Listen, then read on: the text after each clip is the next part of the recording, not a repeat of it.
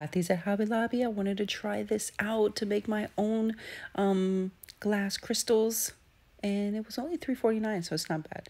So I watched a video that showed me that I could put it in on the stove without water, heat it up for about 30 minutes or so.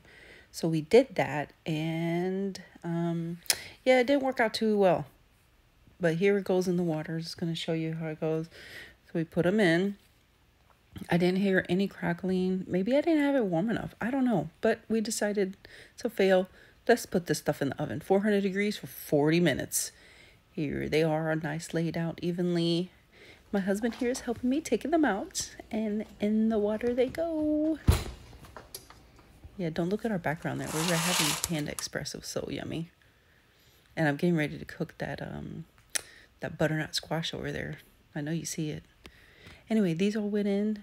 This last one gave us a little bit of trouble. I didn't want to go in. So they're there. We have our hammer. We have our towels. Please use a towel because these shards can go everywhere. And he started banging that away. Look how nice they came out. Really nice. I ended up using a spoon to move them around because even though they're not supposed to be sharp, they were kind of sharp. And it will mess up your towel. So get a towel that you're not going to be using. I think this one was burnt, so we took that one out.